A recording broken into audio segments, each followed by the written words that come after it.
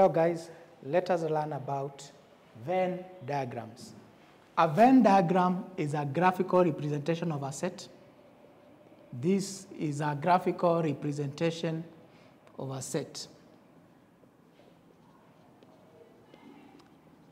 For instance, you can be given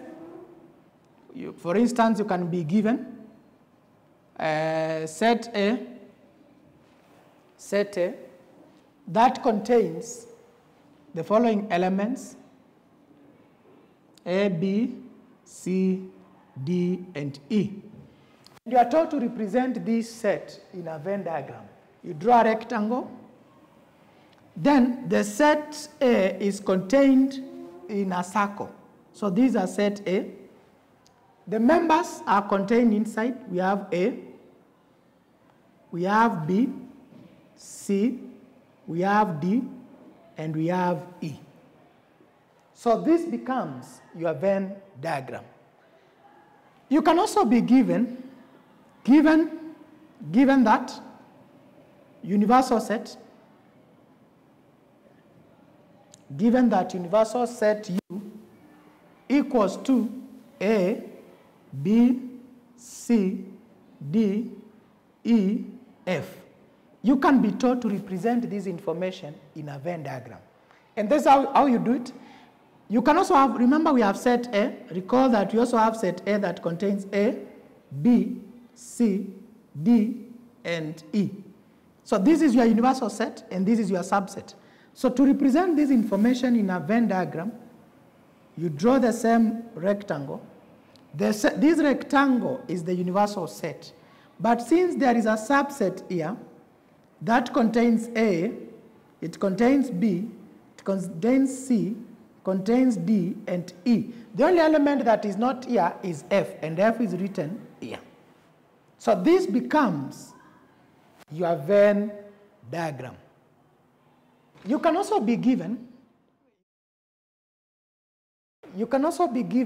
that a universal set U contains A, B, C, D, E, and F.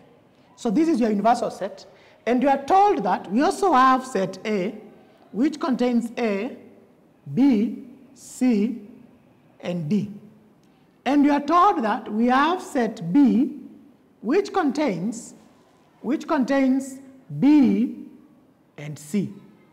Then you are required to represent this in a Venn diagram.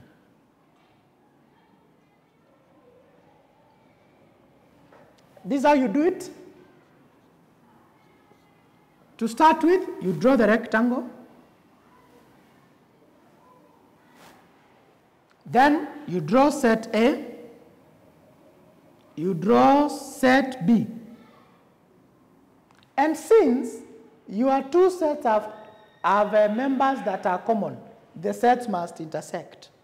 And the intersection is where we have B and also C. So here we shall have B and we shall also have member C. So now we look for any other set of set A that is not members of set A that are not in this diagram. So you can see for A, we have already put B, we have already put C. So we put the other members. The other members is A, and we have D. So we shall have A here, and we shall have D here. For B, for set B, all members have already been captured.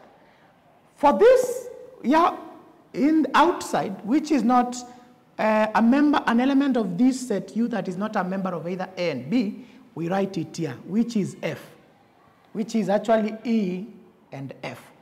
So this is your Venn diagram for the above information.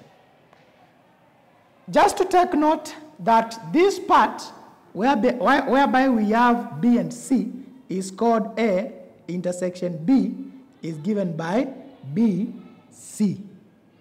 This is the intersection part. The whole of this whereby we have A union B is all members that are contained in both A and B. And I can have A, I can have B, I can have C, and I can have D. So we have A, B, C, and D. You can also have what we call complement of set A union B.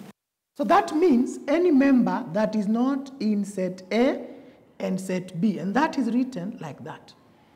Mean it's a complement of set B, and that will simply be talking about E and F. So this will take you back to E, and it will also have F.